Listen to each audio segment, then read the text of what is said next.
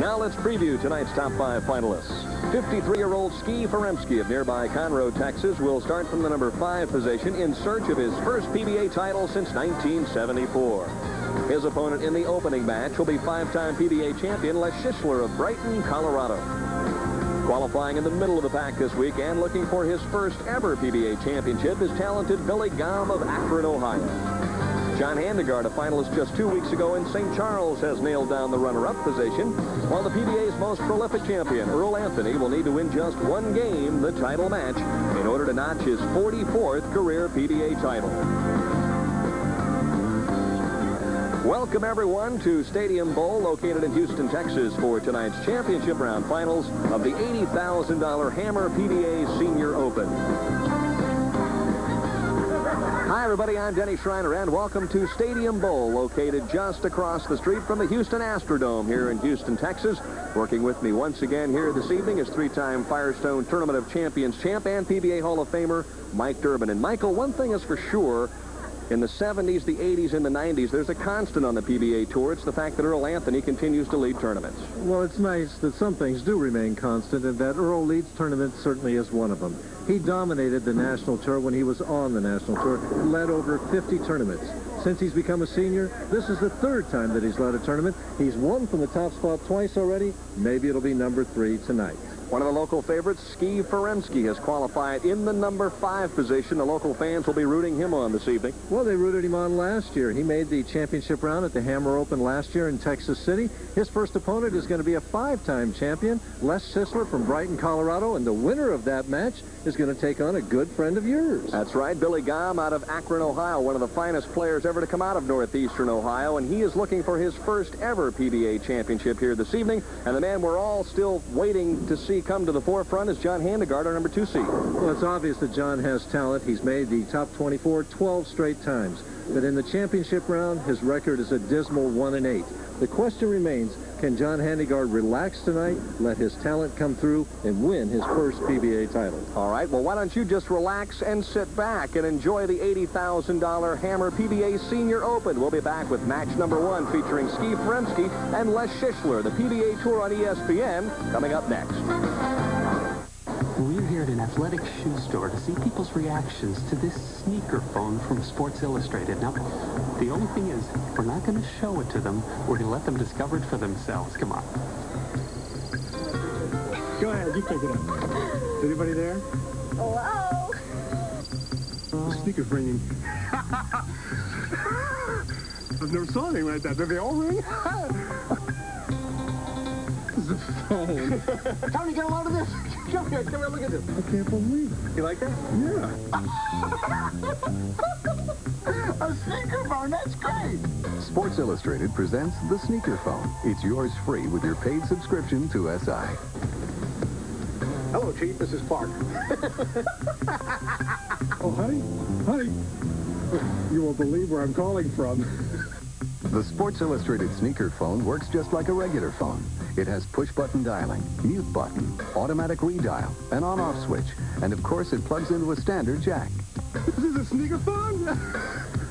It's great. You like that? Yeah, how much? It's free. Free? No.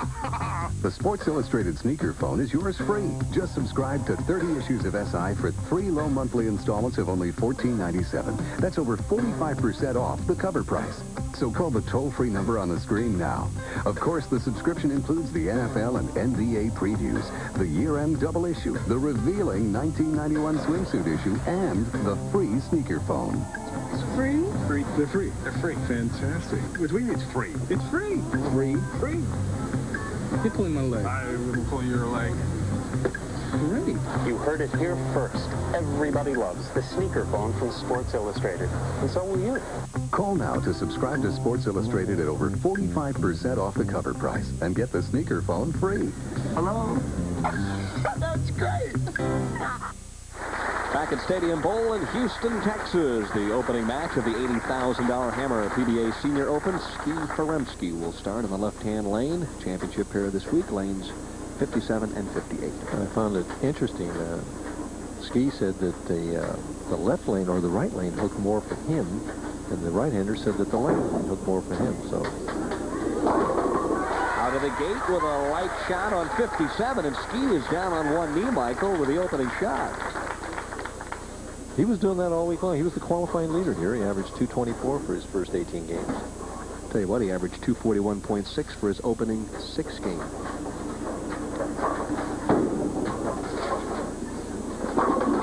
Schissler's first effort just kind of takes the 5-pin out. Rather blasé about the opening shot. If you want to see a simple game, Les Schissler is the epitome of the simple game. 4 steps, he pushes and steps right at the same time, lets it down right in time, right there, right in time, right, head steady, winds up way behind the foul line, very little slide. Used to get down a little bit more in his younger years. Repeats one shot after another, and if you get the right ball reaction, that's all you ever try and do. This time it's the weak 10 on lane 57. Very moderate to slow speed. Very good spare shooter for the most part. I probably put the kiss of death on him right now, but generally he doesn't miss any spares. Won his second PBA championship right here in Houston back in 1964. Spare up in the second. And now Foremsky will get his first good look at the right-hand lane, lane 58. We've got 2 guys here that have gone quite a while since they've won a PBA title. Skee, I think it's been since 1974, and Les, it's been since 1967. So, as Mike mentioned in the Open, Skee Foremsky qualifying for the championship round a year ago in this tournament, which was held in Texas City. Trying to come out and double off the bat, and he does. And he runs this one right back into the settee. I wonder if Skee will have enough energy to win 2 or 3 games tonight. yeah, if he keeps running them out like that, it's going to be, if he goes 5 games, 5-step approach all the way to the end of the approach. Pushes it out, pretty free swing, has real quick feet, shoulder-high backswing there, and a nice long slide. Elbow breaks a little bit on that shot. This is by Barbara. Meditating, or yeah, she's not looking on at this point. Gonna wait and listen, hopefully, for that X on the left-hand lane. One of the more consistent players when he was on the national tour full-time, won tournaments in 5 consecutive years. And there it is. Better late than never. well, as it comes in light, watch the head pin. Will miss the 3. Now he's got the 3, 5, 6. The 6 kind of turns around, and the rack gets in the way there, but the bottom of the 6 hit the 3, and it fell the other way. Schissler right back, shakes up the rack on the right-hand lane, and he comes back with a strike of his own. And he got a very late break on that 7-pin going down with the 5-pin knocking down with the 7. Schissler down 20 at this stage. Early on, Foremsky opens with the first 3. Keep in mind, Billy Gaume of Akron, Ohio, is our number 3 seed. John Handegard, number 2. And on top of the field this week, as he has done so many times throughout his illustrious career, the Doomsday Stroking Machine, Earl Anthony. Schissler comes back with a double of his own, cuts the lead to 10. So it's Schissler and Foremsky here in game number 1 of the $80,000 Hammer PBA Senior Open. We'll be back with more of game number 1 after this. Growing up outside of Philly with my 2 brothers, we each had our favorite team. Judd's was the Phillies, Gordy's was the Flyers, but mine was the Philadelphia Eagles. I'd live for Sunday and imagine that someday I could play for the green and silver. But somehow a skinny kid with glasses named Earl Leonard Hershiser IV just wasn't meant for the NFL.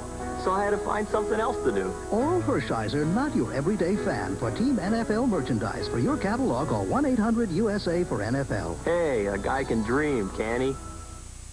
Care to test your sports trivia knowledge? You can win big money. Just answer 6 questions on sports trivia. Answer all 6 correctly and win $500. So just do it. Call the 900 number on your screen now. And you must call from a touch-tone phone. Answer 6 questions and win $500. The call is just $2 a minute, and you must be 18 years or older to play.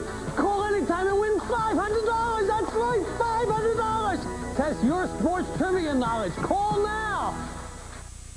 Wednesday night, Bo Jackson and the Royals try to fight their way back into the race against the Orioles. Or in some areas, see the Athletics face the Twins. Wednesday night, live on ESPN. Well, thus far we've had 7 shots in game number 1. 6 of the 7 have been strikes, and Foremsky is perfect through 3. But actually, Schissler looks like he's got the better line in the pocket to me.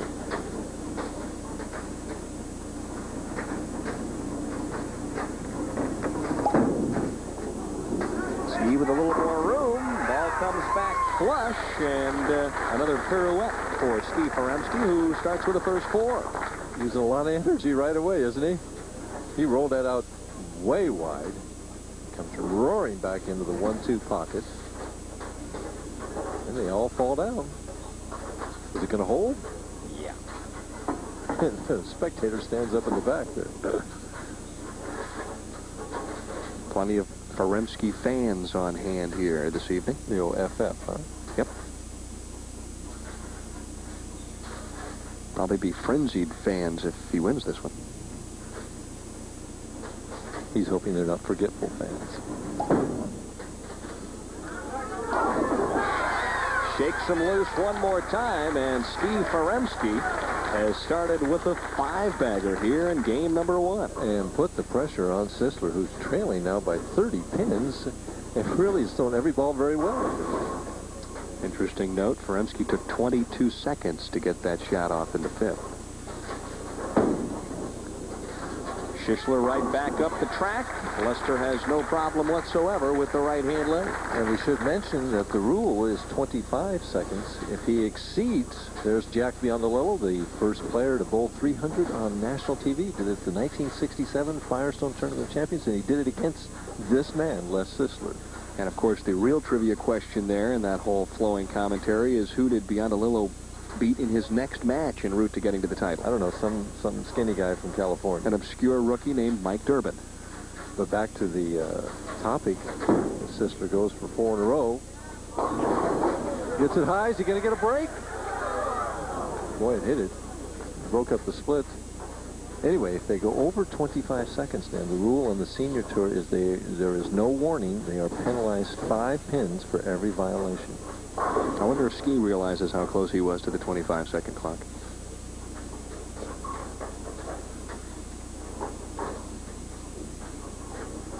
Of course, I guess the more strikes in a row, the more pressure, the more time you would take. Now, see, the time starts from the time that Schissler steps off the approach. So the clock is running right now.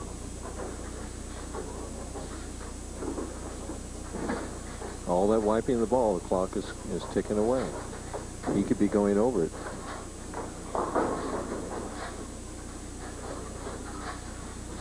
He's got to be close. He's got to be close, I'll tell you what.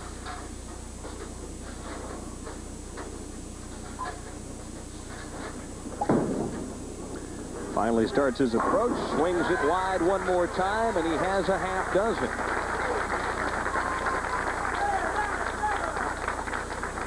He wants a re-rack. How does the time affect that? All right, that gets a restart on the clock. So the time doesn't figure in right now. As we see the replay of his 6th strike in a row. I didn't say that right. 6th strike in a row. He has started running him out from the get-go. The very first shot. Very first shot, that's right. Well, of course, Skee certainly no stranger to shooting very big scores in front of a national television audience. Of course, back at the Showboat in Las Vegas, put together games of 265, 267, and 276, an 807 series. Which was a record at the time. Mm-hmm. Held up for many years. Going for 7. Wow, he looked good. Foremsky with the first 7 here in the opening match. 41-pin lead, and might be the second time that Schissler has to stare down a 300 game. It might be. Oh, history does repeat itself, Michael. Dicing the rack, and Les has to feel like he's a marked man here this evening. Well, he's not out of this game yet.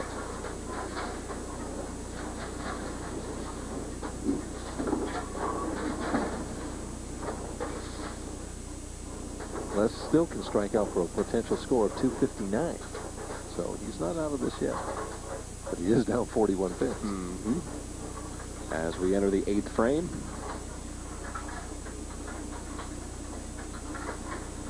This is a must. Once again, high on the left-hand lane, and Schissler pays the price for that offering as he leaves his first split of the match. And the right-hander said that the left-hand lane hooked more than the right. So there, I mean, that soft speed, the ball just rolled up there high. A little bit firmer speed, and that ball would have held pocket.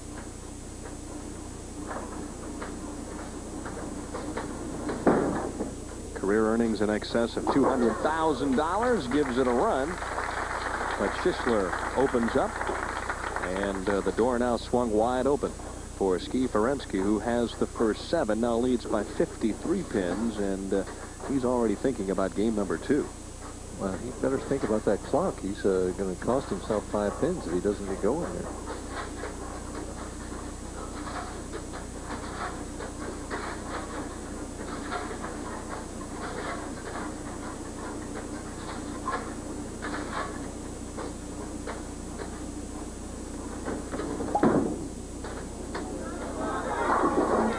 Well, 7 pins. Stands Foremsky with an excellent opening effort, but I have a feeling that he is awfully close, and he's just now been told, I think, that 25.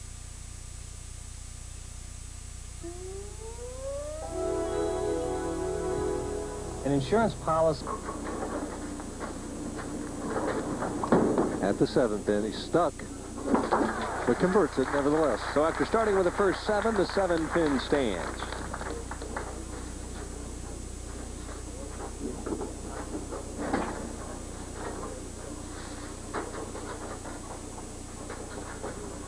So we've been informed that he did exceed the 25-second clock, which was costing 5 pins. He's going at a 2:59 pace and has the match well in hand. So it doesn't seem that it would be an expensive thing for him. And he takes far less time with that one. It gets the same result. Well, we've seen the first of the 5-pin fines then. Basically the same thing as a penalty in golf for slow play, only there's no warning out here in the PBA Senior Tour. If you exceed 25 seconds, you lose 5 pins.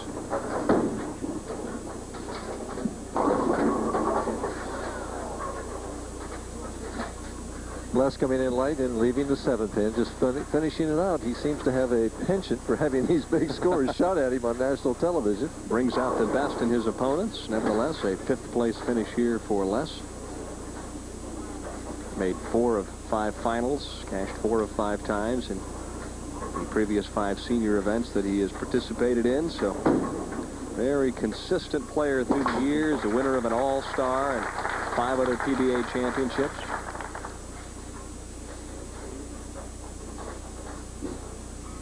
Les, if he strikes out in the 10th, will finish with a 217. Foremsky already has 229 minus 5, 224, so the match is over.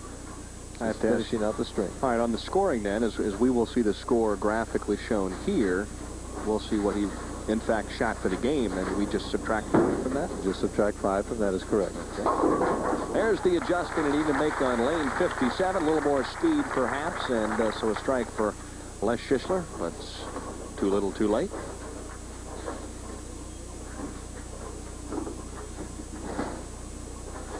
I don't think Les knows it's the 10th frame. They just told him. Did you ever know what frame you were in, Mike? I always knew what frame I was in.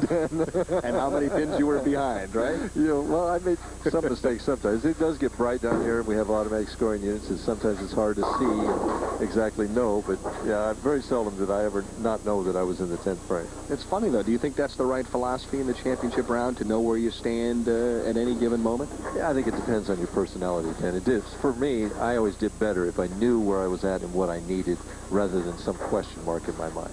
But other people, they don't want to know. I mean, they just let me get out there and play my game and throw strikes, and I don't care what my opponent does. Well, one of the greats of all time, maybe the best television performer ever, at least numbers-wise, Dick Richter, never really knew what frame he was in. Well, anybody can throw 18 in a row and their heartbeat stays the same as Dick Richter once did. What difference does it make, right? Yeah. Skee Foremsky with no problem whatsoever here in game number 1. Continues to roll along, although this one now through the nose, and that's a left-sided Durbin. Right, that's a 2.478, which was the tip last week. We'll talk about that when we return to Stadium Bowl. Don't forget, coming up, average builders here as Skee Foremsky advances through game number 1. Does the time-consuming task of putting down driveway sealant make your driveway seem this long? Do it faster and easier with the Roller Coater from Empire Brushes. The Roller Coater puts down the manufacturer's recommended coating of driveway sealant fast and easy. The Roller Coater has a squeegee to smooth out low spots and fill in cracks. Refills can be changed in only seconds by simply snapping in a new roller.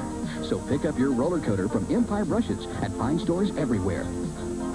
If you can't get enough of your favorite toppings, Pizza Hut has the pizzas you'll love. Do you love me? The Meat Lovers Pizza. 6 mouth-watering meat toppings smothered between 2 luscious layers of cheese. And now the new Veggie Lovers Pizza with peppers, mushrooms, and tons of other great veggies. Now get a Meat Lovers or new Veggie Lovers for $9.99, and 2 for just $4 more. Do you love Meat Lovers, Veggie Lovers. Now who do you love? Pizza Hut. Making it great. If you or someone you know suffers from hearing loss, here's important news for you. News of Miracle Ear's smallest hearing aid ever, the Signature Micro Elite. The Micro Elite is so tiny it's barely visible, and it's helping people everywhere hear better again, even people who've been told they have nerve deafness. I've never been so excited about a hearing aid as I am about the Miracle Ear Micro Elite.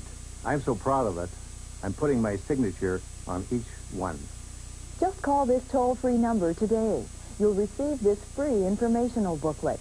It explains nerve deafness, its symptoms, and how a custom-made Miracle Ear may help you hear better again. See, it's smaller than my little finger. People won't know you're wearing it, and it delivers a sharp, clear sound. For a free informational booklet, call this toll-free number today and find out why good news from Miracle Ear means great news for you.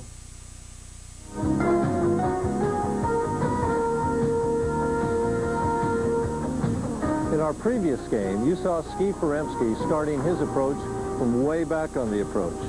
You also saw Lee Schissler starting his approach from right around the 12-foot line. And in our ensuing ESPN telecast, you're going to see our professional bowlers starting their approaches various distances from the foul line. And it occurred to me that maybe you'd like a method to find out just how far from the foul line you should start your approach. Well, there really is a very simple method to find out just how far from the foul line I should start my approach. First of all, I simply walk up to the foul line, turn around, put my heels to the back of the foul line, and now, because I'm a 4-step player, I'm going to take 4.5 brisk steps away from the foul line. The extra half a step is for the slide. Here we are. 1, 2, 3, 4, and a half. And here's where I should start to start my 4-step delivery. If you're a 5-step player, simply make it 5.5 steps. So remember, to find your starting place, go to the foul line, put your heels to the back of the foul line, 4.5 steps away from that foul line if you're a 4-step player, 5.5 if you're a 5-step player. We'll see you again July 14th on Saturday in Tucson, Arizona, 3 o'clock Eastern Time, when we'll have another Average Builder.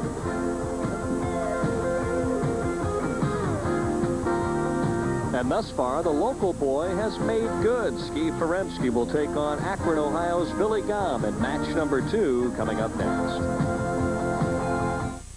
Nobody can give you a price to repair your exhaust system until they check it out. From here to here. At Midas, before you get a price, you get a free inspection. And you get a guaranteed estimate, so you'll know what it'll cost right up front. You get Midas-trained experts and a Midas guarantee. And that guarantee is good in over 1,700 Midas shops all across the country. When we give you a price, believe it. And believe this, nobody beats Midas. Nobody. The total number of cheese puffs that you've eaten during championship wrestling and church picnics would add up to one profound puff. But you still wouldn't have a taste as big as these little Gino's pizza rolls. A tremendous taste of zesty pizza and a hot little bite-sized snack. A taste so big, it makes cheese puffs seem a little flat. Gino's Pizza Rolls, the pizza way to snack. It's a Star-Spangled July on ESPN. Future Olympic stars shine during 9 days of U.S. Olympic Festival action. Our Major League Baseball diamond sparkles with live games 4 nights a week, plus 2 All-Star specials and baseball tonight every night. The sparks fly with Formula One, IndyCar, and NASCAR spectacles, plus dazzling play at the British Open, U.S. Women's Open, and the Senior PGA Tour. It's a star-studded month of July on ESPN. I'm going to say he's probably playing, and if he is playing, he's got to be the win. Yeah. Boy, he played beautifully. Marvelous U.S. Open. And speaking of players that have competed and done well recently, Skee Foremsky off the approach again with an X to start game number 2. He's now thrown 6 consecutive strikes on lane 57. He's going to be tired by the time he gets done because he keeps running him out with that slide. Billy Gaume making his first ever shot on national television. Talked to Billy just prior to the telecast. A little nervous indeed. You wouldn't know it, though, because Flush City comes up with his very first shot. I'm sure now he's probably feeling a little more comfortable. Well, sometimes you are, but that first shot, you know, the heart's beating and everything, but now he's trying for the double. It's sometimes even beating more. Billy throws the ball very straight, 5 steps, holds the ball up high, kind of does a figure 8. It's the ball, he's on top of it right here. See a little bent elbow there, too, and he comes around the side of the ball here. No slide at all, and straight as an arrow. Well, you'd think that'd be hard on his knee over a period of time. Right up the track, and he comes back again with a marvelous shot, so he answers Foremsky's strike in the first with a double of his own. Very nice shot. Should mention that Skee misunderstood the rule in that first match. He thought his clock on the right lane started when that ball came out of the ball return, but it actually starts when his opponent steps off the approach. First time ever in PBA history that a player has been assessed the loss of pins for slow play. Right now, that doesn't look as bad as being assessed this solid 9-pin.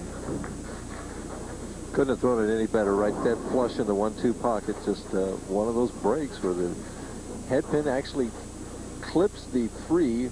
Well, I'm trying to think of the other way. It actually hits the 5 back, and so when it's moving back already, the ball hits it, chops the 5 off the 9.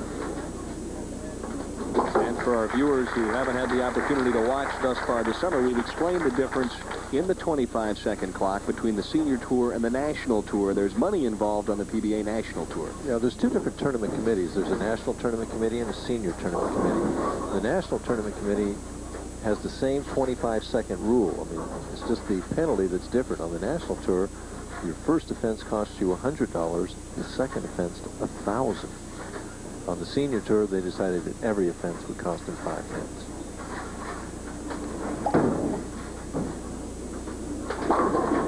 This shot rolled out a touch early, and the 8-pin stands nearly had some company in the 6. Well, still a nice rolling shot. The left lane, again, a little bit tighter for Skee. He's got to keep the speed up a little bit so that it doesn't creep high like he did that shot there. First time he missed on that left-hand lane. Keep in mind, John Handegard is our number 2 qualifier. He is next in line, and Earl Anthony is the top seed this week in Houston, Texas. After spare, no trouble. 11-pin lead for Billy Gaume out of Akron, Ohio. Member of the Budweiser League of Masters, the outstanding scratch leagues anywhere in the country.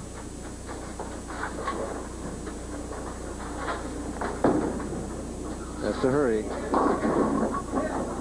This one a little bit wide, yeah. Averts the bucket, but leaves the 2-5.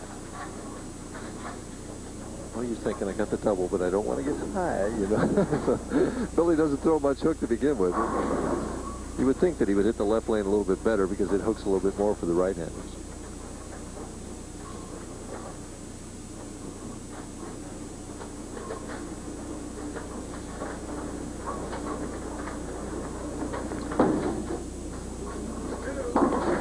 hard and straight. No problem with the 2-5 for Billy Gaume, who back in the early 60s was a member of the Stroh's team out of Detroit. So he's been bowling a long time. See the difference there? 9 pins. Mr. Gaume has them.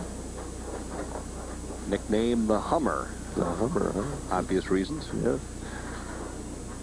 Foremsky trailing by 9. Had no problem whatsoever in game number 1 as he defeated Lee Schissler. I have a feeling he's going to have his hands full here in game 2. A little wall shot. The 7-pin took a shot and then finally dropped at the last moment. Well, just a little delayed reaction there by that 7-pin, but it fell. So Gaume strikes in the 4th and leads by 9. We'll be back with more of game number 2 after these messages. Most guys would tell you they don't really think about their hair. Right. Personally, I think most guys want their hair to look good as long as it's not a hassle. That's where Pert Plus comes in. It's a unique shampoo and conditioner in one. So, you get clean, more manageable hair than with plain shampoo, but without any extra work. That's Pert Plus. Hey, I admit it. I think about my hair. But it's not all I think about. Shampoo and conditioner in one. Wash and go with Pert Plus. Say who we are, and you get this with your paid subscription to this. Popular Science at a very special rate. $9.46 off the cover price. And this handsome tote free if you grab the bargain now.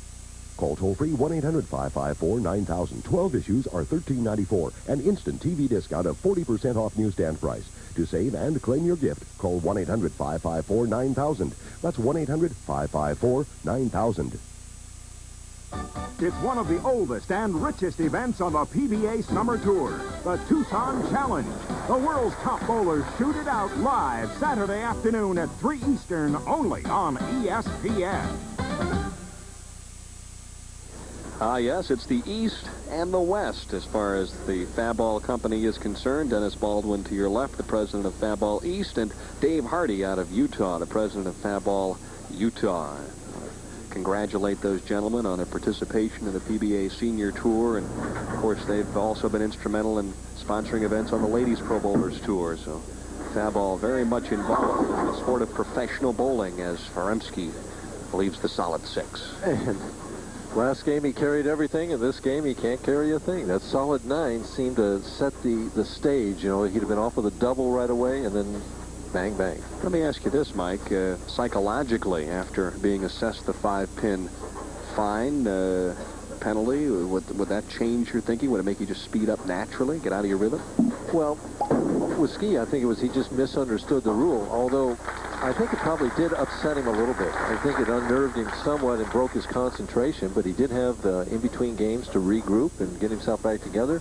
I think the solid 9 did it more than anything else. Well, still right in the match at this point as we're nearing the 5th frame, just 10 pins down. Only double in this one thus far, provided by Billy Gaume in the 1st and in the 2nd. Of course, Stadium Bowl, certainly a familiar bowling center for Skee Foremsky, who practiced and bowled here for many, many, many years. So he's familiar with the lanes. A little better speed with that shot, but it seemed to sail on him just a touch. Just didn't make it back. He's trying to find that right touch where he has to throw a little bit harder on lane 58 and soften up a little bit on 57. It's sometimes difficult when you got lanes that are a little bit different like that to get that right touch on each one. In 19 appearances in the championship round, Skee Foremsky now with 12 wins and 14 losses. He's just looking to get the 500.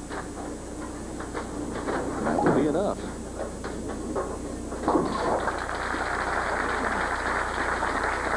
Six left-handers in the top 24 here this week at Stadium Bowl. 2 of the 6 qualified for our telecast. They were up there all week long, too. Qualified 1-2 in the qualifying round.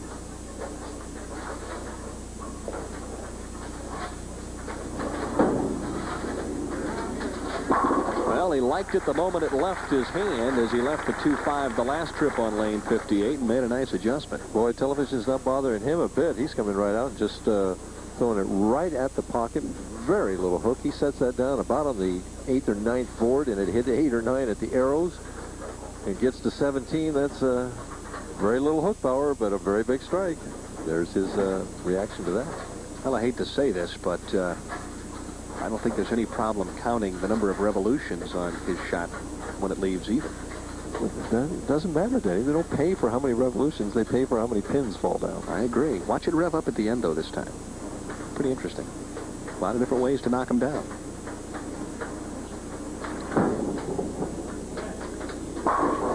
Comes back with the hammer and another double. So Billy Gaume trying to seal Foremsky's fate early on in this one. Now leads by 32.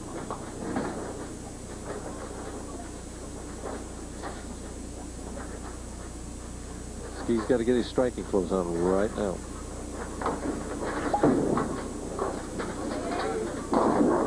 Needed a break and didn't get it.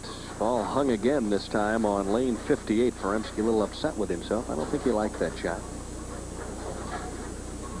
He knows that he has to just get his act together and get some strikes going to keep up with Gaume as he sends it out wide on 58, and it doesn't make it back. Looks like he just didn't get the lift that he wanted to get, even though the ball's rolling at the end. That headpin's got to hit the 3 in order to do it. Cross lane. And he is still in the match, but he's running out of frames, down by 35 now. The best he can get if he strikes out now is 233. See the scoreboard right there.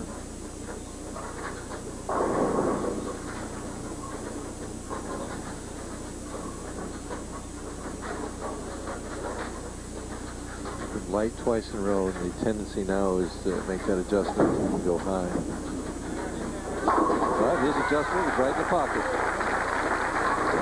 High flush that time. High flush, right. Playing outside the first arrow, left of the first arrow, sending it out toward the channel. Right about on the first arrow, looked like. It's out there past it as it goes down the lane. Winds up solid in the 1-2. Back to live action.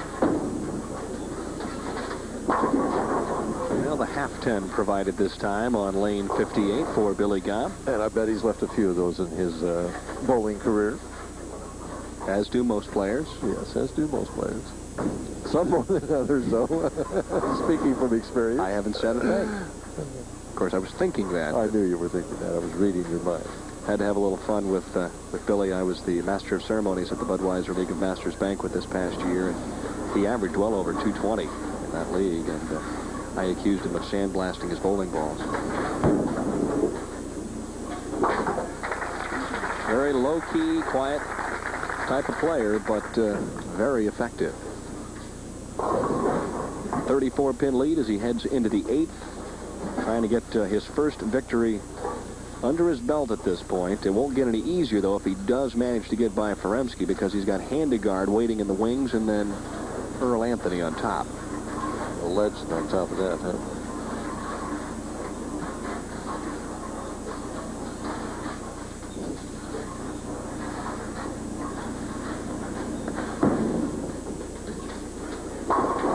Oh, what a bad break.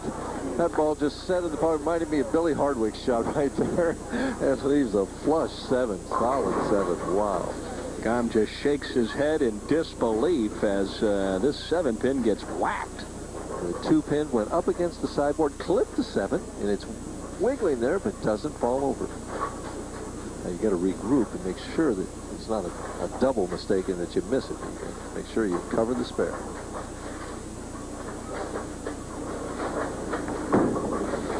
Trouble. Now you could see it looked like he might have stuck a little bit on the left-hand approach. And so an unforced error after a beautiful shot. He leaves the solid 7 and then can't convert. And Foremsky right now, if he gets a couple strikes, can put himself right back in this match. Gaume's best game now would be 235 if he would strike out. But you're right. Foremsky has an outside chance using an outside line. He's down on both knees, and he comes back with a strike. And the 9-pin was up there for a split second again. He almost had another solid 9. Watch the 9. Very nice touch he had on this shot. Softened up that speed, sent it out there, trusted it all the way. Watch the 9-pin. Now he has to get that concentration. They'll back together. He's down by 12, 9th frame. He can set himself up, you know, cut it to 2 and have that foundation strike.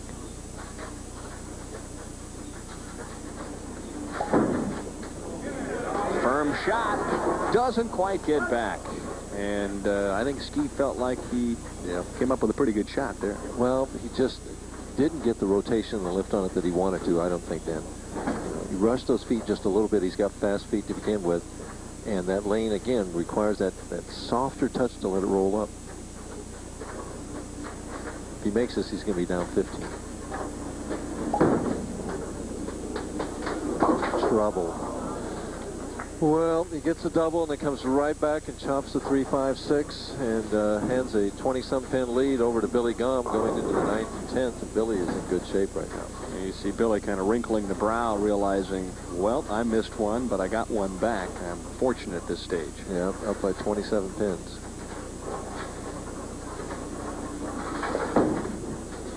Points it up. Well, this time he gets the break on the 7, breathes a sigh of relief, and the evening is just about over for Skee Foremsky, but Skee did provide the local fans with some excitement in game number 1 when he started with the first 7 strikes. Yeah, he sure did. Billy, if I add my score right, needs 2 pins on 2 balls in order to emerge a winner. I like his chances. Yeah, he says he needs 7. I guess I had it wrong. Let me add that right. I'll take their word for it, 7 pins. Of course, the legend Glenn Allison working in the truck graphically for us this evening, Mr. 900. He knows a lot about scoring and strikes. Well, yeah, anybody can add that up. That's right. Strike every time. The easiest way to add a bowling score is to throw all strikes. There aren't too many of us, however, that can manage that feat. Billy Gaume of Akron, Ohio, will advance to take on John Handegard here in game number 3, and without question, this is a dream come true for Billy Gaume to get an opportunity to come out and compete on the national tour, even though he's doing it as a senior as opposed to a regular tour player. And to win his first game, he's got to really be excited now. Are they cheering back at Stonehenge Place? Oh, I'm going to tell you right now, they're hooting and hollering a little bit. And the funny thing was, Billy came up to me just prior to the telecast. He had thrown a couple of practice shots, and I said, well, did you talk to anybody back in Akron, tell him he made the show? He said, I have a feeling that virtually everybody I know is watching or taping, and he just shook his head. He said, I hope I do well. He can hold his head up high, right? You bet. Very, very solid game, with the exception of the miscue when he missed the 7th pin.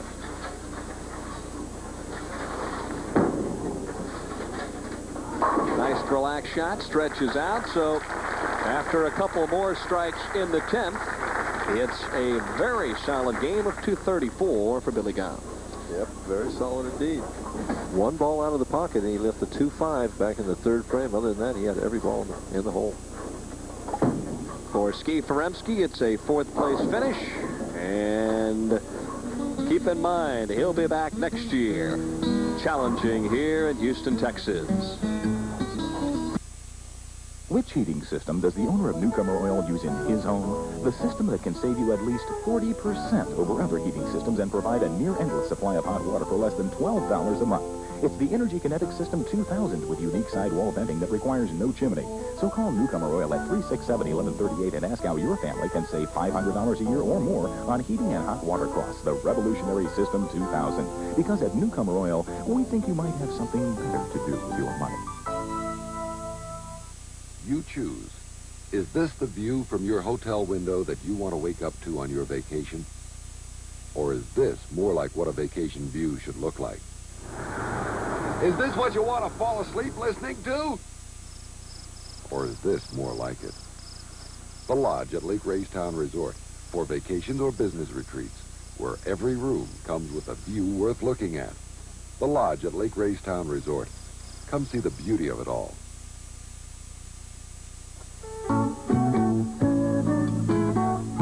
Pizza Hut's Bowling News. And welcome back, everyone, to Stadium Bowl located in Houston, Texas. And after 3 PBA Seniors events here in 1990, John Hersina of Franklin, Pennsylvania is the tour's top money winner. Let's take a look now at the first 5.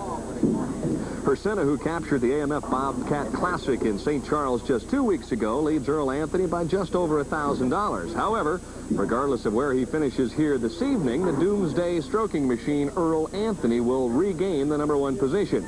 Tita Semez is currently third, while Robert Gibbs and Jimmy Certain round out the top 5. Over in the high average department, some very impressive numbers posted thus far. The surprising Dave Toole Jr. of Tacoma, Washington leads the way with an average of 220. Meanwhile, John Hersina is less than 1 pin per game behind. Jimmy Certain number 3, while the great one Dick Weber and Tita Semez currently fill out the first 5.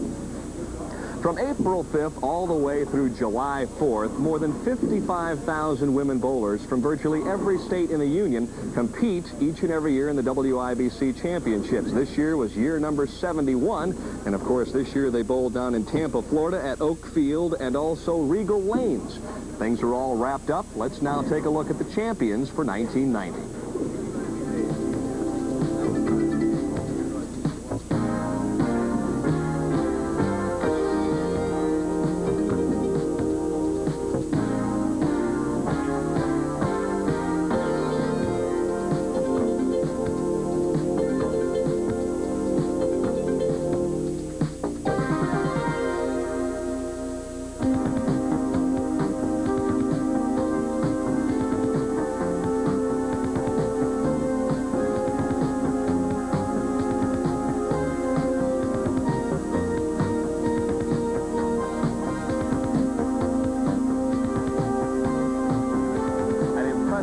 $1.1 million was doled out to bowlers of all averages from virtually every state in the United States. Florida's annual Sunshine State Games will begin with opening ceremonies at the fabled Orange Bowl Stadium located in Miami, Florida. Bowling is among the more than 40 sports competitions involving young and old amateur athletes. We here at the Bowling News would like to salute all of the hard workers in nearly 30 states who conduct these events. And whether it's the Sunshine State Games or the Empire or Garden State Games, it gives the everyday person and the weekend warrior type athlete his or her rare opportunity to go for the gold. And we would also like to wish all of those competitors the best of luck in each of their state games. That's a look this week at the Bowling News from the Stadium Bowl in Houston, Texas. Bowling News is brought to you by Pizza Hut, home of pan pizza that's winning the hearts of America. Pizza Hut, making it great. And coming up next, the semifinal game, Billy Gaume and John Handegard. Stay tuned. If you can't get enough of your favorite toppings, Pizza Hut has the pizzas you'll love. Do you love me? The Meat Lovers Pizza. 6 mouth-watering meat toppings smothered between 2 luscious layers of cheese. And now the new Veggie Lovers Pizza with peppers, mushrooms, and tons of other great veggies. Now get a Meat Lovers or new Veggie Lovers for $9.99. Any 2 for just $4 more. Do you love Meat Lovers, Veggie Lovers. Now who do you love? Pizza Hut. Making it great. Morning, Joe. Morning, Mrs. Jenks. Got a Western Union here for Mr. Jenks. Hope it's good news. Oh, it is. It's that $1 a week life insurance for veterans that Tom and I called about. $1 a week life insurance? Uh-huh. It's a real good deal. And because Tom was in the service, I can get coverage, too, for just $1 a week. You know, I could use some extra insurance. Well, you were in the service, weren't you, Joe? Well, yeah, but it was stateside. Army Reserves. Doesn't matter. Says here, wartime, peacetime, active, or reserves. All branches of service. Great. What do I do? Make a phone call? Sure. Let me write down the number. And if you're a veteran, age 50 to 69, you'll want to write down this number, too. Because now you can get in on this $1 a week term life insurance plan, exclusively for veterans. It's a great value for both veterans and spouses. Your $1 a week rate can never go up. That's guaranteed. And your benefits, well, they never go down. Plus, there's no medical exam to take, and there's no waiting period. Once you're covered, it's from the very first day for the full amount. Just call this toll-free number. Free information will be rushed to you by Western Union. $1 a week. It's one of the best ways going to give your family the extra security you want them to have. Call now. Veterans, call 1-800-548-4600 for information from Veterans Life Insurance Company. You'll get free membership in Veterans Vision Care, plus the Veterans Update newsletter once you're covered. That's 1-800-548-4600. Call now. It's one of the oldest and richest events on the PBA Summer Tour, the Tucson Challenge. The world's top bowlers shoot it out live Saturday afternoon at 3 Eastern, only on ESPN. Match number 3, the semifinal game featuring John Handegard and Billy Gaume, who has now disposed of Skee Foremsky.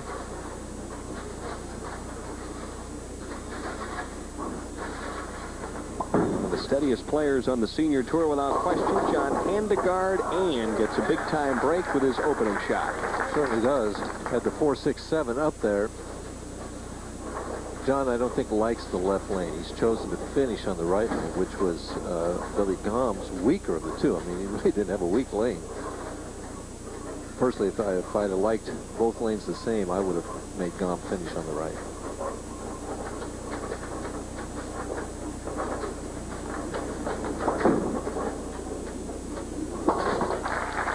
Takes out the 6 with little or no fuss. So Handegard opens with a spare in the first. And Billy Gaume, who came out and quickly doubled on Skee Foremsky. Well, let's see if he can start similarly here in the semifinal game. Well, he's obviously got a great shot to the pocket. He knows that if he executes right, that he can shoot 220, 230 every game. It's a nice comforting feeling. A little more lift on this one than we saw in game number 1, and ball skidded right by the pocket. Right, I just think that the lift was actually the thumb dragging as it came out of the ball. He didn't get out of it clean. Ball got lofted a little bit more, went further down the lane, didn't hook. All right, let's move right along there. Why does it hang in the thumb hole? Well, it can be a number of reasons. I mean, the thumb can be swelling. It could just be the break in between the games, or it could just be, pressure. I mean, I used to shorten that span all the time, Dad. Okay. We did have a small break after game number 2. See, I think it really was the pressure, because you see how smooth that one came off at the spare shot. That one just flew off his hand. This is the first shot here. Now watch his hand. He kind of rotates it around and gets to the side of the ball. No slide again, and right here, see the thumb and the fingers are all at the same time. See his hand go over the top of the ball like that there? He just never got out of that clean. That figure 8, so reminiscent. All those years that Billy Whaley gave that figure 8 shot. You just don't see that very often anymore.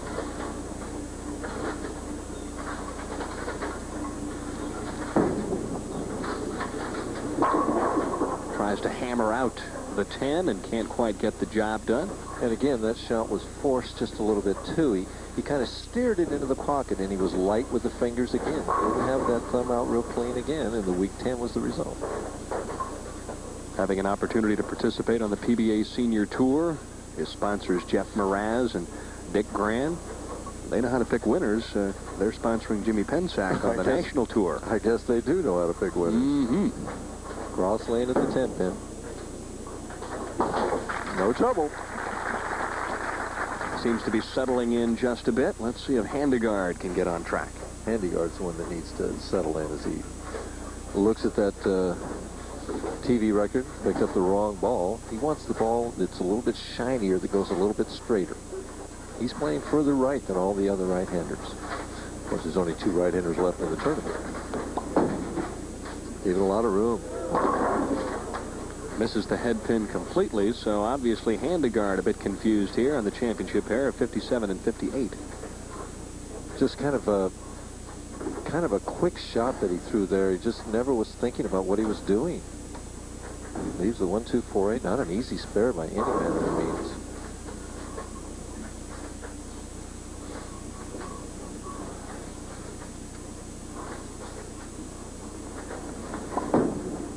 Trouble.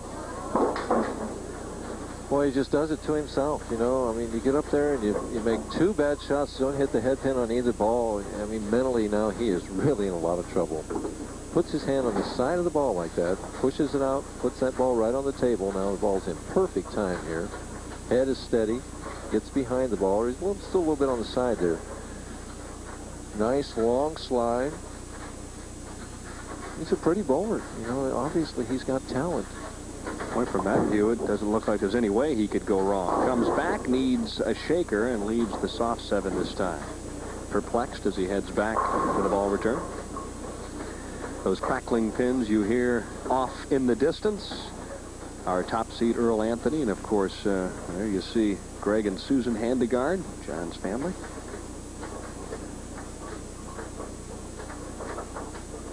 Trying to root him on. Susan's really having a hard time with this. Boy, he's been bowling so well, and he's making the telecast. We got to get him over the hump. That's about what it amounts to, but he hasn't been able to do it yet.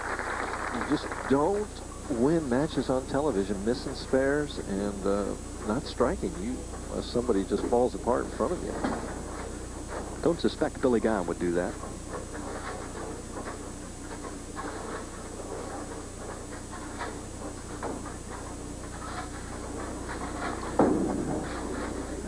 Light. Ooh.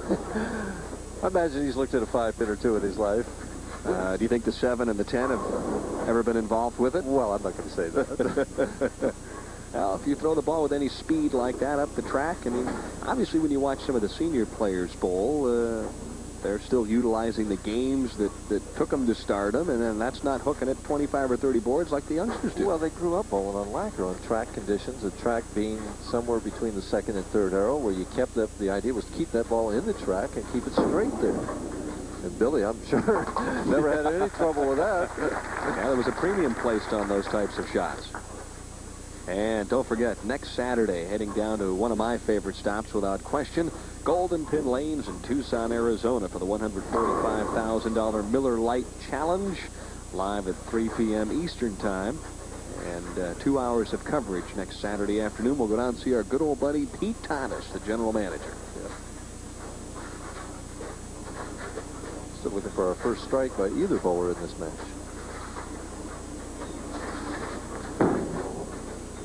Softer speed. Not quite. How much have the lanes changed, Mike, between game number 2 and where we are right now? I don't think they've changed at all. I think it's the bowlers just not executing the way they want to execute at this point in time. They may have gotten a little bit tighter with the oil carrying down the lane. Billy does have a kind of a puzzled look on his face right now. He thought that ball would come up. Still battling is Billy Gaume here in the semifinal game as he leads by 12. We'll be back with the conclusion and the player who advances to take on Earl Anthony right after this. There's something about the way it moves me. There's something about the way it moves me too. There's something special about a Lancaster Dodge, 'cause it's more. It's more than a car. Come in now for these great deals. Dodge Colts as low as $67.62, or the Shadow Liftback as low as $9,096. There's something special about a Lancaster Dodge, and it's more. It's more than a car.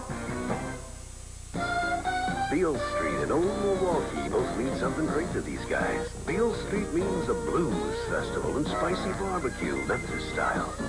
And Old Milwaukee means a great beer. Cold, crisp Old Milwaukee beer and smooth, golden Old Milwaukee Light. There's nothing like the flavor of a special place. And Old Milwaukee beer. Old Milwaukee and Old Milwaukee Light. Just doesn't get any better than this. As we take a look at the other finishers here this week. Some outstanding names. Semez, Weber in there. Ursina, last week's champ. Back to live action, John Handegard. And there is the strike that he has been looking for. Well, we finally got our first strike of this match, and John's got to get some strikes on the board. He's trailing by 12 pins here. A double puts him right back in the match and says to Billy Gaume, hey, I figured it out. I've got my act together, and I'm ready to go.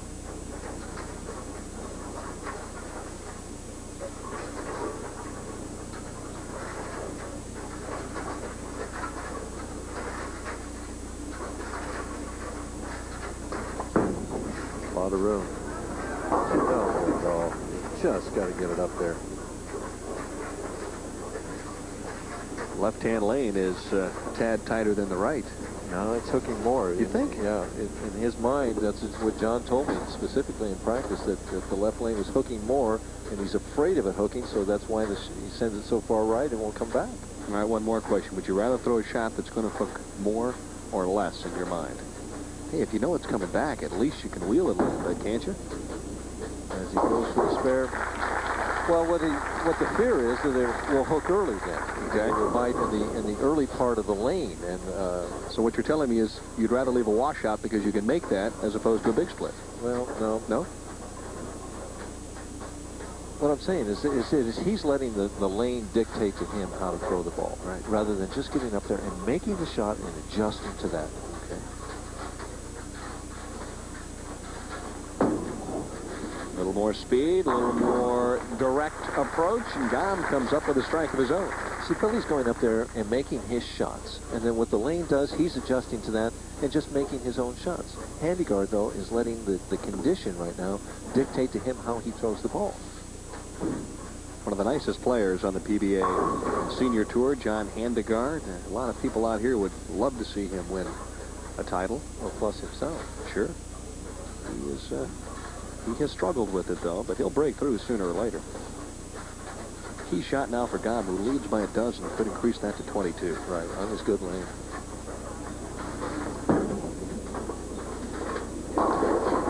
And doesn't make it up. The 2 and the 4. So both bowlers just kind of throwing jabs at one another, but no one ready to hit with that right cross. See, it seems to me that 57 hangs. It seems like they think they're throwing pretty good shots, and in the last 15 feet of the lane, the ball doesn't react. Well, see, I'm just going by what Handegard told me in the practice balls, that 57 hooked more than 58. There's a couple 3 boards is what he said. Did he?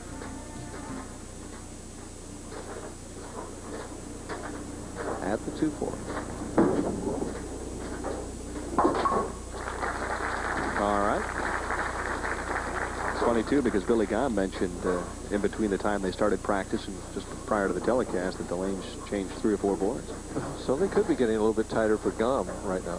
Handegard right now just needs to make the quality shots to hit the target.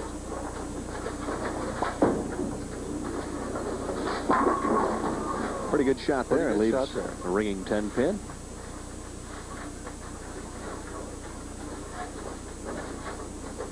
Target's right around the first arrow. Nice form, left arm out for balance. Just about 1 board inside the first arrow. Breaks a little late and watch the 6-pin, second from the right. Flies around that 10. Now he changes hand positions here, gets his hand more behind the ball, and he's going to try and throw it very straight at the 10-pin. It's interesting if we could get a shot, perhaps, of his hand position when he first starts throwing his strike ball. He made an adjustment this week that's paid off. Well, he's been using this adjustment for a number of weeks. He puts his hand on the side of the ball to begin with, and the reason he does that, as we see the difference in the score there, 13 pins with Gaume having them, is because when he has a tendency in the downswing as he's coming back for his hand to open up. So he doesn't want it to open up too much, so he starts there hoping that it will open to the right position. Tries to give it that suitcase approach. This one high and through the nose, and he leaves the big 4, which is exactly what you talked about. He felt like he threw a quality shot, and the ball reacted very early for him. See, the lane, he's been afraid of the lane hooking all along, and this has just been the story of John Handegard on television every single time. He can't bowl 180 anymore. I mean, it's just, I mean, a guy coming on to bowl Handegard right now has got to be licking his chops. What I think he needs to be doing then on that lane is he either has to go to a hand release that's going to go straighter and throw it harder, or he's got to get his feet further left where there's a little bit more oil. Well, after the Open, a 29-pin lead now for Billy Gaume, who is right now in the area of bowling himself into his first ever attempt at a title. With 1 strike. That's all he's got. Well, did you notice how he cut the release off a little short that time? Did you watch that? No, I didn't. I was watching something else at the time, so I really didn't see his release that cleanly that time. Pretty interesting. I mean, it was almost like he really tried to set that one down short. Watch it. Heads right at the target. That figure 8. Oh, he really twisted over the top. He's trying to steer it up there. Ended up with a strike in the 7th. If he doubles here, he can basically wave goodbye to Handegard and introduce himself to Mr. Anthony.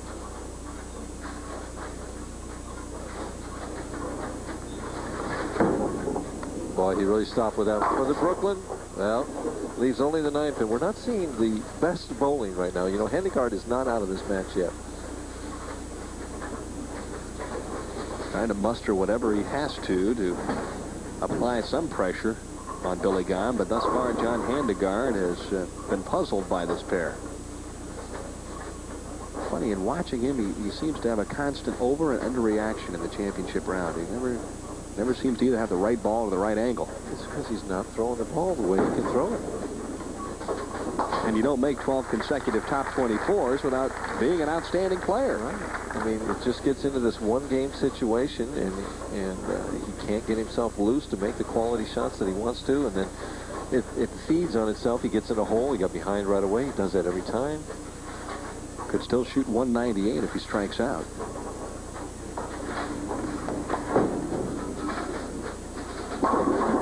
Road ball.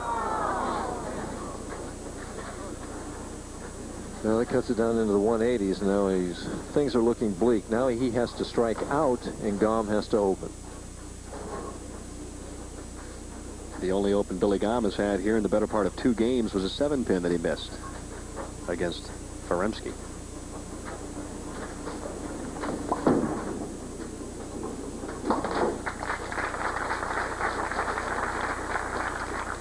Waiting in the wings, Earl Anthony. What kind of shot will he make here in the 9th frame? I firmly believe he's got to move another board or 2 left on this left lane with a little bit more speed and go a little bit more direct.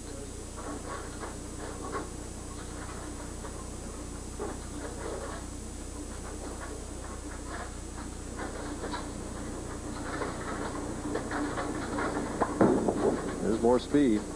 And he gets the 4 out, keeps his faint hope alive.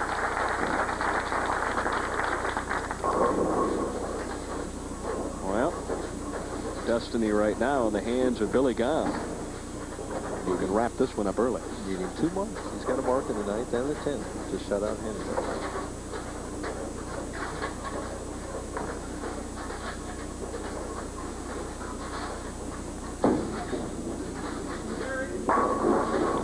That's the best kind of mark. That was his best shot of the game right there. Nice clean release right up the track at the 1-3. No hook at all. Looking over at the score.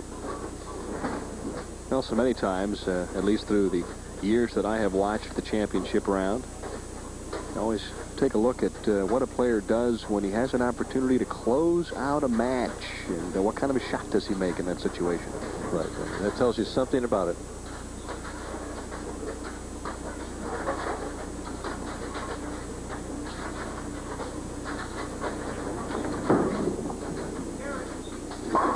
On one knee, and Gaume with a superb 9th and 10th closes out John Handegard, who will finish 3rd. So it'll be Billy Gaume and Earl Anthony, our top seed. They will vie for the title here in the $80,000 Hammer PBA Senior Open. We'll be back with that right after this. We're here at an athletic shoe store to see people's reactions to this sneaker phone from Sports Illustrated. Now, the only thing is, we're not going to show it to them. We're going to let them discover it for themselves. Come on. Go ahead, you pick it up. Is anybody there? Hello? The sneaker's ringing. I've never saw anything like that. Do they all ring? It's a phone. Tony, get a load of this. Come here, look at this. I can't believe it. You like that? Yeah. A sneaker phone, that's great. Sports Illustrated presents the Sneaker Phone. It's yours free with your paid subscription to SI. Hello, Chief. This is Clark. Oh, honey. You won't believe where I'm calling from. The Sports Illustrated Sneaker Phone works just like a regular phone. It has push-button dialing, mute button, automatic redial, an on-off switch, and of course it plugs into a standard jack. This is a sneaker phone? It's great. You like that? Yeah, how much? It's free. Free? No. The Sports Illustrated Sneaker Phone is yours free. Just subscribe to 30 issues of SI for 3 low monthly installments of only $14.97. That's over 45% off the cover price. So call the toll-free number on the screen now. Of course, the subscription includes the NFL and NBA previews, the year-end double issue, the revealing 1991 swimsuit issue, and the free sneaker phone. It's free? Free. They're free. They're free. Fantastic. What do you mean it's free? It's free. Free. Free. You're pulling my leg. I wouldn't pull your leg. Great. You heard it here first. Everybody loves the sneaker phone from Sports Illustrated. And so will you. Call now to subscribe to Sports Illustrated at over 45% off the cover price and get the sneaker phone free. Hello? That's great. Championship Frame is brought to you by Midas. Nobody beats Midas. Nobody.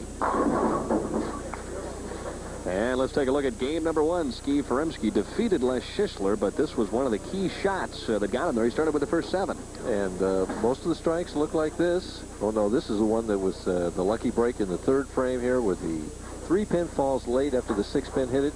And that seemed to get him going, you know. Didn't take much to get Foremsky going here this evening in front of the hometown folk, but there you see 247 to 206. And the interesting thing about game number one, the first ever penalty assessed, 5-pin penalty for going over the 25-second clock. Nevertheless, an easy victory, though, for Skee Foremsky, 242 to 206. Then came along Billy Gaume to take on Skee Foremsky in game number 2, and the shoe was on the other foot. 9th frame action here. If he'd have struck, he'd have cut the lead to 2. If he makes this spare, it's 15. He chops it and virtually hands the match to Billy Gaume. And so a virtual unknown to our national audience, Billy Gaume ends up getting the better of the local pro, Skee Foremsky.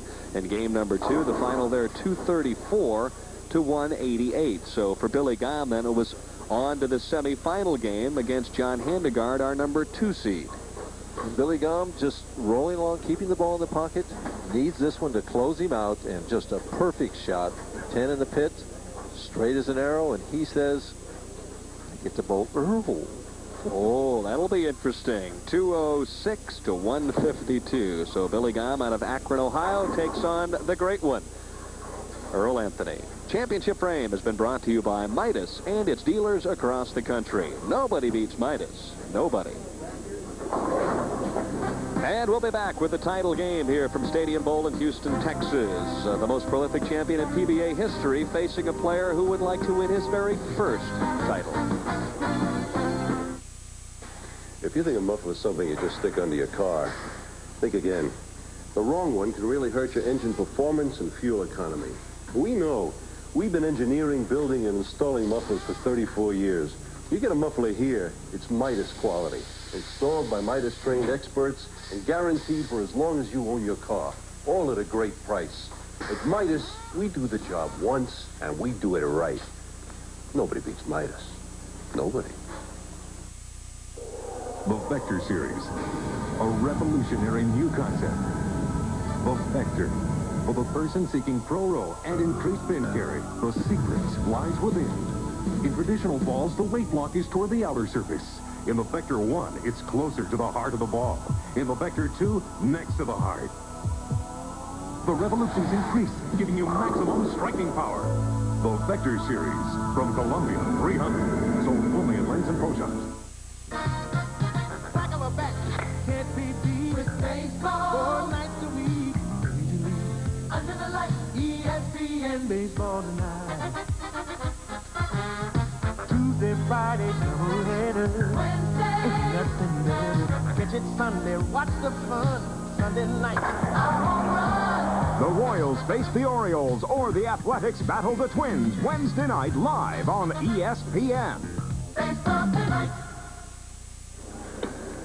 $9,500 to our winner here of the $80,000 Hammer PBA Senior Open. $5,000 per second for $3,500, $3,200 right now, though. They're thinking about who's going to be number one. Will it be Billy Gaume of Akron, Ohio? I think he's got an excellent chance. Although he's got to be nervous bowling Earl.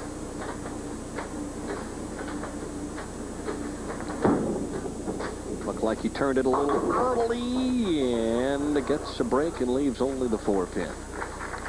Well, like you say, you want to get it up there. He was light, you know, the first 4 or 5 frames of the last game. He says, I'm not going to do that again.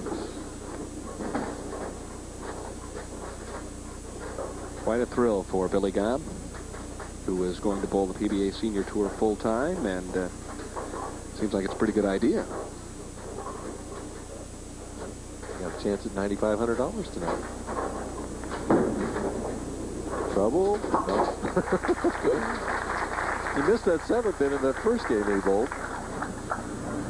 53-year-old Earl Anthony with 43 career PBA titles, 41 on the national tour, and 2 senior victories thus far to his credit.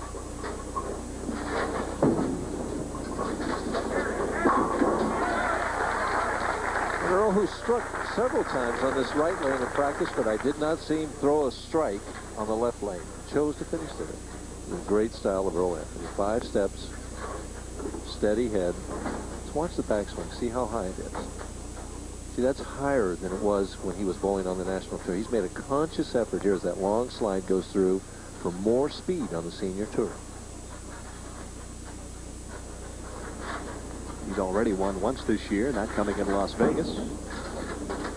Sets it down early, shakes him loose, and Earl starts with a double here in the title match.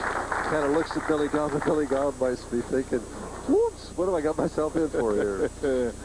I don't think Mr. Gaume would trade this one for anything in the world. You think he's enjoying bowling? Oh, Mr. I know. Anthony, huh? And I tell you what, he's a tough customer and a competitor.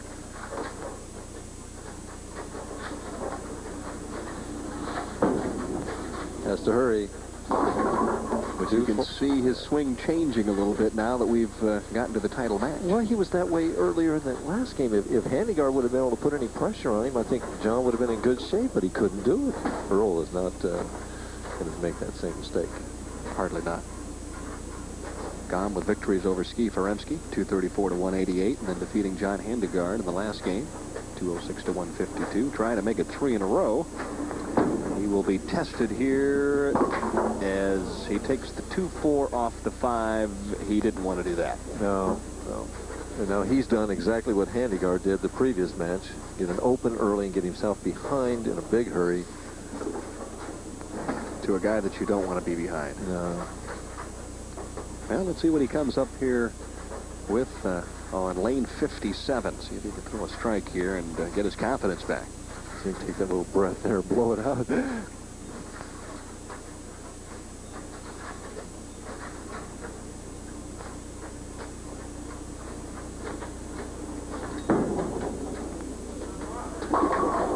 Just enough. Yeah, a little dice-o-matic on the left-hand lane, so Gaume strikes.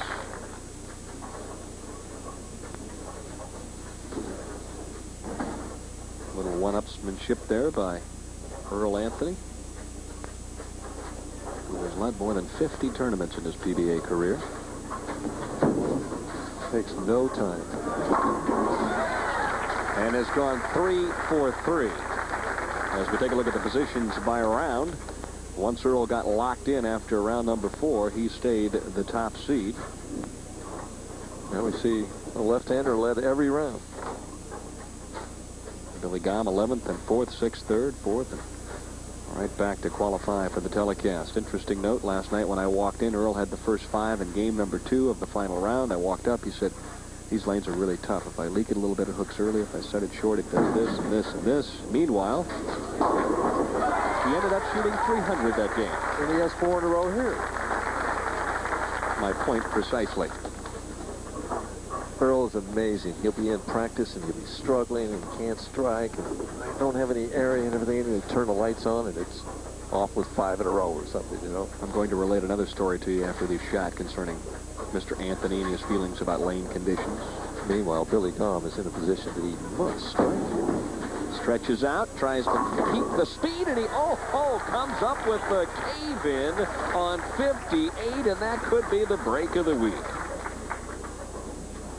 Well, he was light last time. He wanted to get it up there this time, and he did. The old early turn, and gets the Jersey Squasher or the Snow Shovel Brooklyn.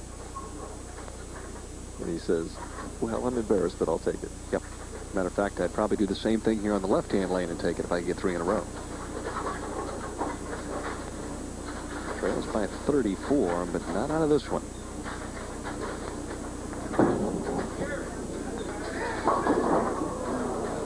However, that might have just changed. See, it's just the pressure that a person puts on themselves in the situation. Handegard put all that pressure on himself, and when the key shots came up, that was the result right there. And Billy Gaume, knowing that if he gets this, he puts a little pressure on Earl. Well, when you haven't been in that position before, it's hard to respond. It's a learning process. take the count and run, and that's what Gaume does, but falls desperately behind Anthony at this stage. Earl starting with the first 4, now leads by 49, could increase that right here. Yeah, a couple strikes here and the match is, for all intents and purposes, over.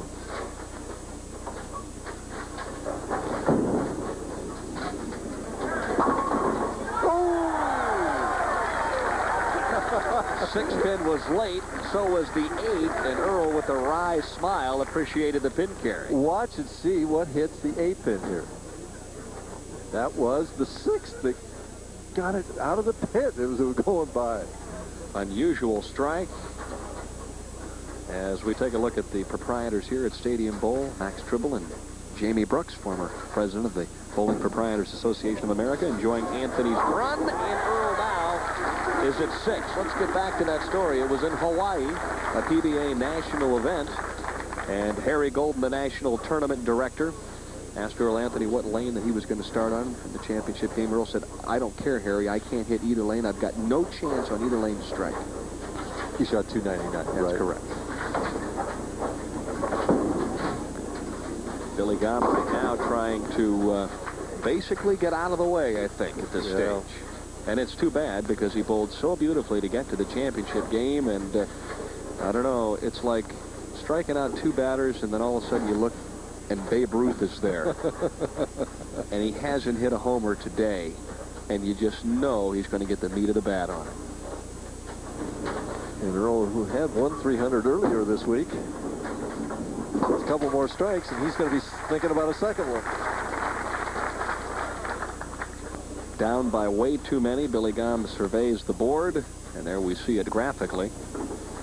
Nevertheless, an outstanding week for Billy Gaume, and I'm sure a match that he will never forget. He'd like to remember it a little better if he could put a couple strikes together here and finish with 200. But if Earl shoots 300, Billy could say, "Hey, I bowled the bet. He shot 300. There's no way I could beat him."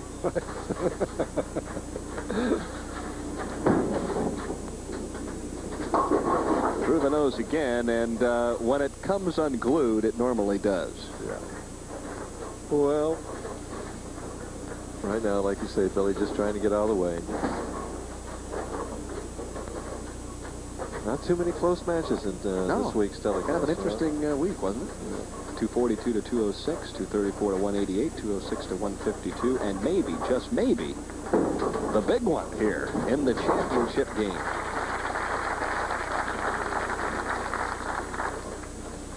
Well, it would be fitting for this man.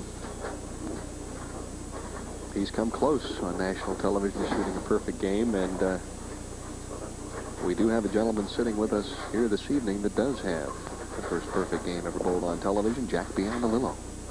I was there to watch that one.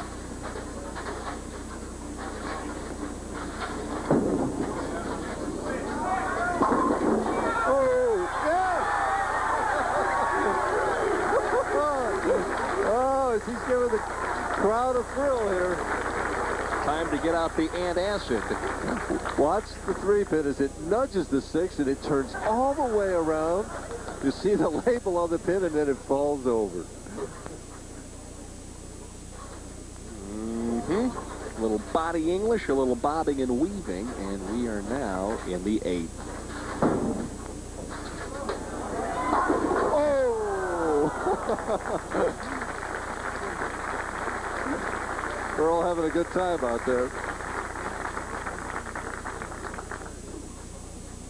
Perfect shot in the 8th. Foremsky started with the first 7 in game number 1. Anthony matches that feat in the title game, and now basically all that's left is to finish up the match. And just a little aside here for our viewers throughout the country, we were running a little close on time, so prior to the championship game, I leaned around and said, "Excuse me, Earl, could you throw a few strikes here to speed it up?"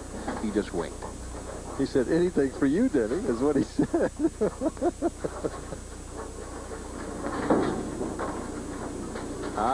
Now that was the kind of shot that I was expecting to see from Billy Gaume much earlier on in this one, Michael. Right. Well, now the pressure's off, it's easier to throw then. And a man who was in that position many times yourself. I guess it's like that, isn't it, Michael? When you can win a couple of games, when you bowl for your first title, it probably changes dramatically. Oh, it does. especially if you're bowling a legend, a guy that may be the best that ever played the game. You're right. It's kind of like giving Nicklaus one up.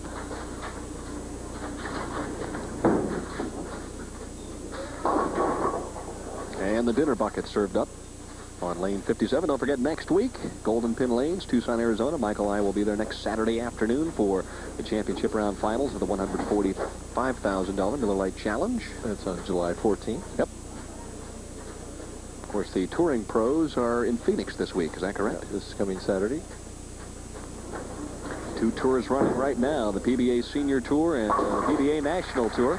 And our good friend, John Wonders, the president of Fab Ball Enterprises, one of the great bowling fans anywhere in the country. I know John has enjoyed the action here this week as well as this evening. He's been around all week. Speaking of another guy that's been around all week, another soft 7, but for Earl Anthony, it will be victory number 44 in his PBA career. 3 as a senior. He's fast catching Weber and Semez, who have 5. Ooh, you tossed that in there, didn't you? Both of those players qualifying for the finals this week. Tita Semez, I think, was 5th heading into the position round game last night, very narrowly missing our championship round here this evening. 3 strikes, and Earl just shoots 268 at you. No big deal. No big deal. Boy. I bowled him for titles twice. So, fortunately, the split. 1-1. And so Anthony strikes in the 10th and is cruising to a victory here at Stadium Bowl. Billy Gaume will get up and finish his as well.